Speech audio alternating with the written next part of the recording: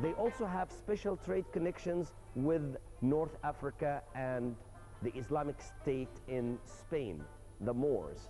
So they borrowed ideas from the West. So the minaret above the complex is a square. This is a typical Moorish touch.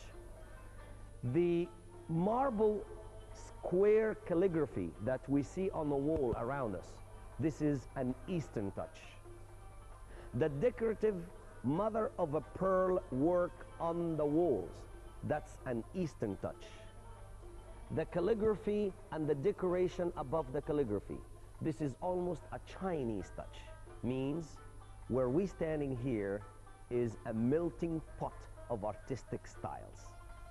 A melting pot reflects the time, the early Mamluk art, the kingdom of the famous traders who actually were in the middle of the world and were trying to build their glory. Sultan Qalawun was buried right here. And where we are standing, it used to be originally the graveyards of the Fatimid rulers. So behind Al-Azhar Mosque, there used to be the tombs and the palaces of the Fatimid rulers. But after 200 years or so, many of the tombs and the palaces completely lost. And rebuilding the older areas and the gardens and the palaces and the fountains that it used to be behind the Fatimid palaces. And this is where we are. A piece of land purchased by Sultan Qalawun to build his complex, the school, the tomb, and the hospital. That's why the irregular shape of the complex, due to the fact the land they take and the remaining land is actually irregular. And you will find that in most of the Mamluk monuments in Al-Mu'izz Street. The shapes of mosques, schools, and hospitals, all irregular. They are all irregular, sometimes square, sometimes rectangular, sometimes detachable in the corner. This is the fact that due to shortage of land at that time, they were able to build and innovate new designs, irregular designs. And that's why these complexes give us a wonderful new ideas. A single entrance, a passageway in the middle, dividing the land into two parts. The tomb where we are, the school and the hospital and the mosque on the other side. This is extremely new design, which became almost the master design that most of the Mamluk sultans follow after Qalawun. So thanks for Qalawun, who gave us this massive complex.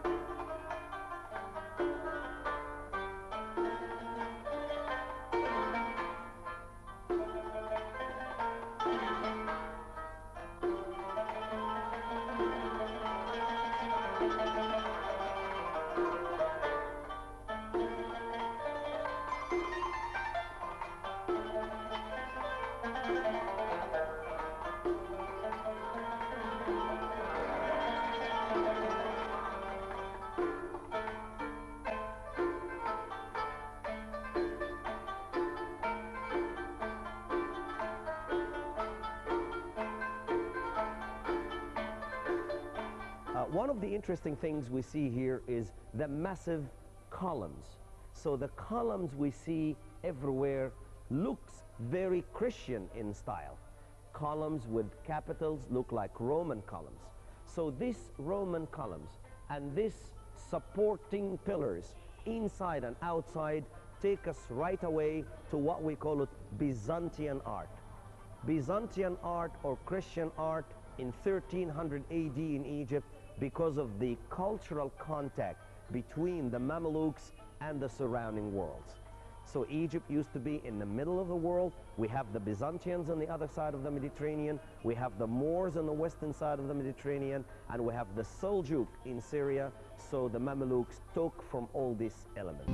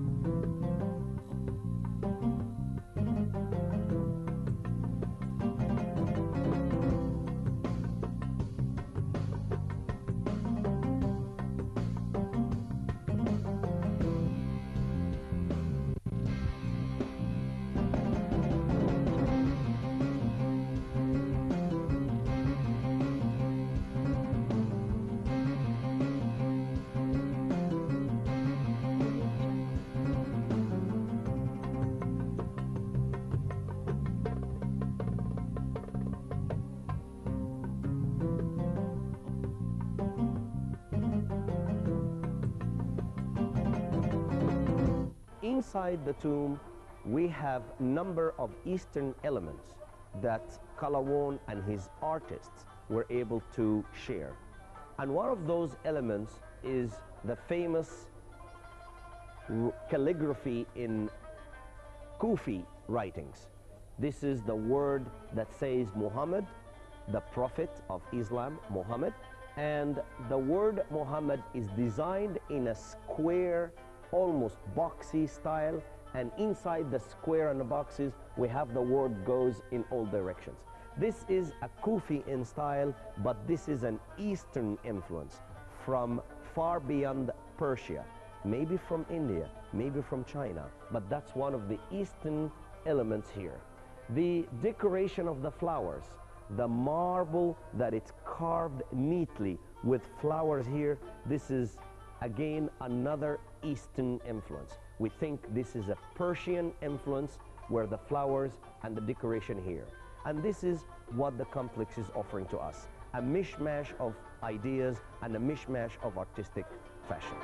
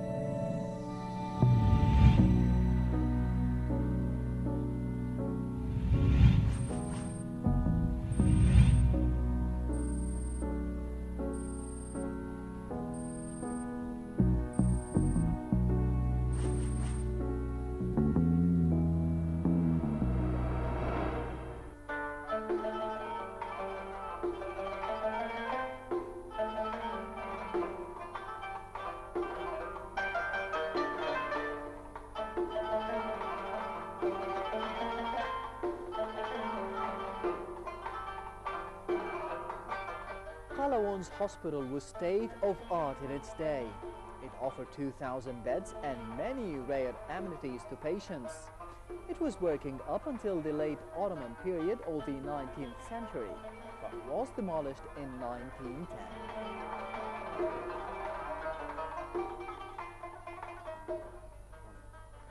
The hospital of the complex, it was one of the dreams of the Sultan. He designed his complex in a way to include a hospital at the back of the complex. And as we see, we have the main famous buildings is what we see in the front. The mausoleum on the right and the madrasa to the left. And the reason why they start with the mausoleum and the madrasa right on the main street is the importance of having Qibla. Qibla is where the sanctuary to pray. So the mausoleum needs the Qibla, which faces southeast to Mecca. The madrasa and the mosque also needs a Qibla, which southeast. Southeast where we are is the main road, and that's why the school and the mausoleum faces the street. And that's why eventually the hospital came all the way on the back, occupying the whole area on the back of the complex.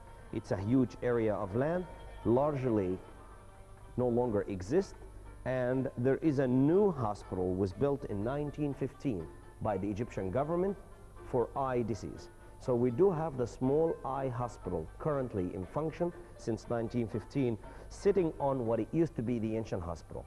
We believe, and archaeologists excavated the area believe, that the hospital used to be much larger area than it is today. And of course, the piece of land that the whole complex was sitting on, it was a little more than 1,000 square meters.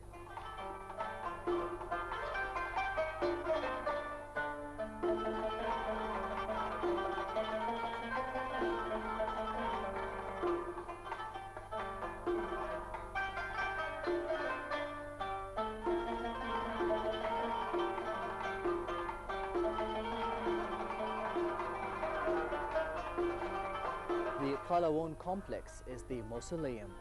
It was modeled on the Dome of the Rock in Jerusalem, but it stands out in its own right. The building was restored as part of the project to revive the entire Al-Mu'izz Street, and it now stands out as one of the most beautiful monuments in Cairo. In fact, it is regarded as one of the most beautiful buildings across the Muslim world, a mausoleum to compete with the famous Taj Mahal of India.